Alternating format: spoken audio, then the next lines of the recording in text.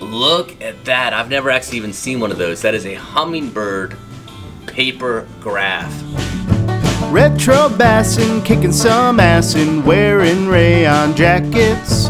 Thinking about Bill Dance, watching these fish prance through my Ray-Ban glasses. Ain't nothing better than 40-year-old lures coming off of Zepco 33. Out on the bass boat, making beer cans float, doing some trespassing. Fishing it old school, this old stuff rules. Welcome to Retro Bassin. Welcome to Retro Bassin. Today our travels took us up to Oklahoma City in Oklahoma, and you know me, I cannot go to a new town without immediately checking out any local tackle shops that I can find. Unfortunately today, between the big box stores and the pandemic, local tackle shops like this are few and far between. But I was lucky enough to find Lucky Lures here in Oklahoma City. It is an awesome locally owned place. I think it's been here for about 11 years or so. They've got a ton of really cool baits, really cool local baits that I'd never seen before. And as you guys will see, there is a fishing artifact or two that will make most of my Bassin buds pretty jealous. So we're gonna go inside real quick. I've got to get on the road, but I did want to give a quick little tour of the Lucky Lure Tackle in Oklahoma City. I hope you guys enjoy.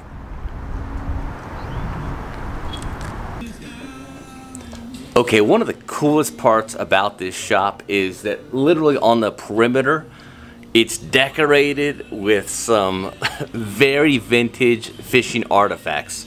You guys gotta check out some of the different stuff. There's a bunch of old fish finders up behind me. There's trophies, there's tournament shirts. This place is nuts. Look at that. That is an old Lowrance fish locator. That's probably some sort of ice fishing job there.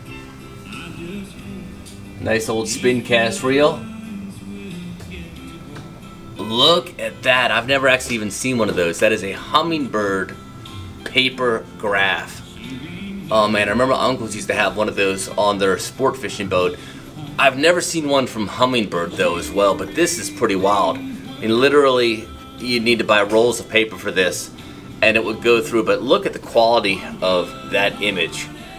By the way, if you're gonna capture one day, they probably had a pretty good day of fishing then, huh? Here's some more good old stuff. So this is the same fish finder we've got on the old retro wagon. Of course, they've since converted this one into a clock. That's the first shelf I saw, but there's a couple other shelves up here that will show you just some pretty wild stuff. I'm guessing this has something to do with the name of the place being the Lucky Lure Tackle. This is Go for Lucky Lures, the best baits at any tackle shop. Paw Bait Company. That is an oldie but a goodie. Okay, so here are some bass fishing tournament artifacts. So check out this hat from the Redman Tournament Trail 10 anniversary, 1983 to 1993. If they let me walk out with that hat, you know I'd be wearing it. Just talking to Bill, who works here, he said this trophy was donated by Kenyon Hill, who won the Pride of Georgia on Clark's Hill Lake in 2008. Bassmaster Elite Trophy. That's actually really cool. I've never seen one of those in person. That thing looks pretty heavy. Nice falcon hat. Oh, there's an old Johnson spin cast reel. I don't know if that's a citation or not, but that looks like it might be. And check out that tackle box. If you guys don't think I'd fish half the stuff that's in there. See some old bombers, some Uncle Josh up top, a thin fin. Okay, so this is pretty hard to see, but right in the corner here, there's a whole display of antique lures. These things are awesome. I think I have about half of these in my tackle box as we speak. So what do I see in here? There's a lot in here. I mean, I see old Bassarino. I see some Pico Perches, Lucky 13s. There's a nice Bagley small fry. That looks like that's a Lazy Ike. Ooh, look at that. That's the original Pico Perch with the old school tail. Nice Wigglewort. River Runt. Man, there's just so much in here. A Thin Fin. Original Bomber. It's a nice old Jitterbug. Let's see, a Pico Popper. Oh, look at that. I've never even seen that. That is cool. That is a, if I can get the glare off of that, that's a Hedden Prowler. That is really cool. It's hard to see with the glare, but that's actually a really bigger Prowler. And check out that. That's awesome. The classic Lazy Ike with that sort of bomber eye style. I'm standing below one of the coolest walls in this place. Up above me are 4 different jerseys that were donated by different pro bass fishermen, and a few of these names I think you guys are going to recall. So right there we've got a Ranger jersey from Peter T, which is pretty awesome. Look at this. Oh man, Guido Hibdon. I have been jonesing to do a Guido Hibdon episode for quite a while. I've got some original Guido bugs that, and actually Guido tubes as well from Worm King. And you see there's the Lucky Strike logo. That's awesome. Here we've got a pretty sweet Kenyon Hill jersey. By the way, Kenyon is the son of the late Dr. Lauren Hill, inventor of all things color selector. So that is pretty sweet. I don't see a color selector logo on there, but maybe there should be. And last we see Dion Hibdon, so Guido Hibdon's son's jersey as well. That's pretty cool. So they've got 4 awesome jerseys just hanging. So after our last stop in Mountain Home, Arkansas, I got lit up by a few of my Bassin buds for leaving some pre-Pradco Bandits on the rack.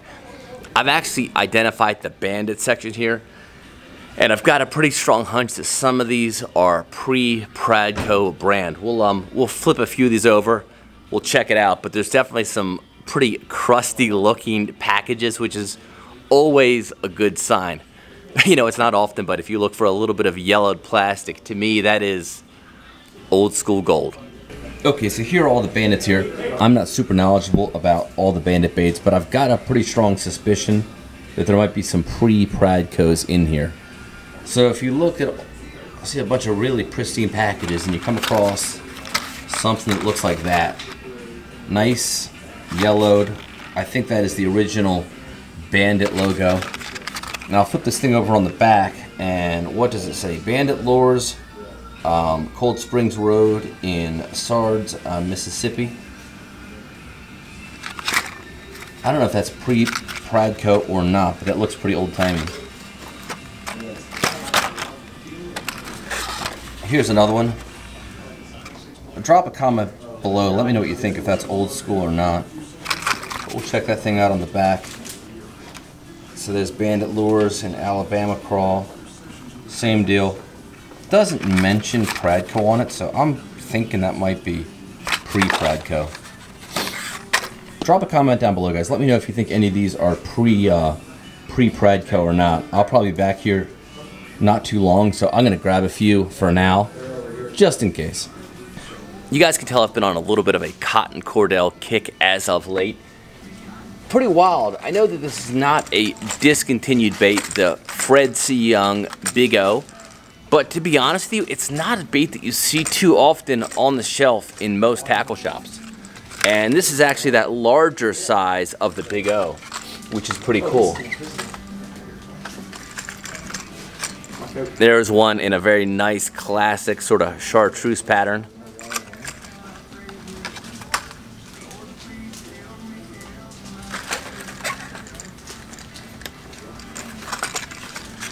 And that one, man, that almost looks old-timey, doesn't it? That's pretty cool, but I actually prefer that larger size of the Big O than the really small one, and that's pretty awesome. and some other goodies from Cotton Cordell. Got the Boy Howdy, of course the bait that I just picked a few up of, the old redfin. These are not the jointed redfins. So if it's not going to be old school, I at least want it to be local. And this is a display of some spinner baits that I have never seen before.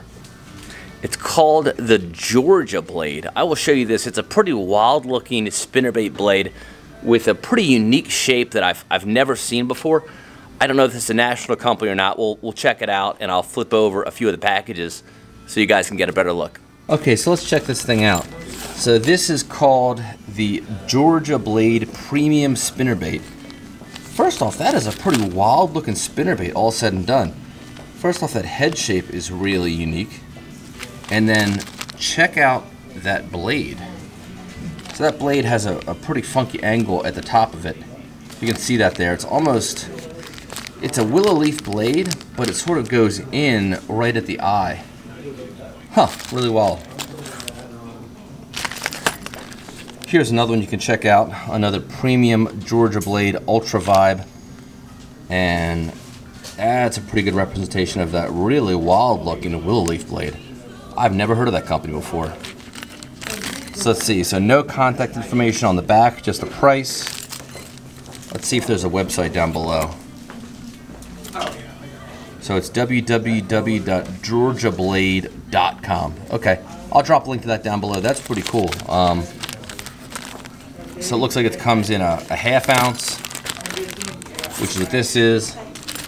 This is a 3/8 ounce. And it says it comes in a quarter, a 3/4, and a 1 ounce, but I don't see any of those on the shelf. But all in all, pretty sweet baits. Oh, and just over here, look at that. The original Lunker Lure. Man, I still love that bait. And I don't know what it is that Lunker Lure does, but for some reason, they're still able to make living rubber skirts when everyone else can't. And that is actually a really good looking living rubber skirt. The original 3/8 ounce Lunker Lure buzzbait. Well, this thing immediately grabbed my attention. Beaver Bottom Baits. I have no idea. That's an awesome name. So these are pretty cool. So these look like these are some sort of, I'm imagining that's like a crappie bait or something like that. It's like a little beaver tail, but it's a grub. So that's pretty cool. It says Beaver Bottom Baits. I don't even see a website, so I don't know if this is a local brand or not. I'll have to check them out. But they've got one heck of a sweet logo. And these, by the way, come in some really cool colors, so check that out. So that's, put my hand behind it so you can see the logo.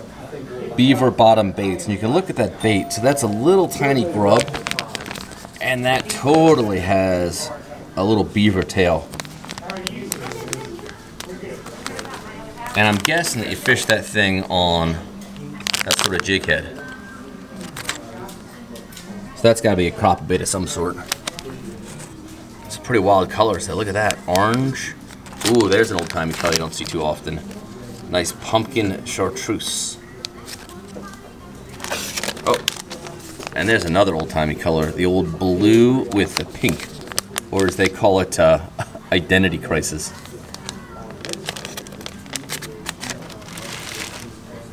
Oh, anybody want any sassy shads? Oh, that's a monster pack of sassy shads. We used to use those for stripers quite a bit. There they are in some chartreuse. And it's sort of like a phantom shad color.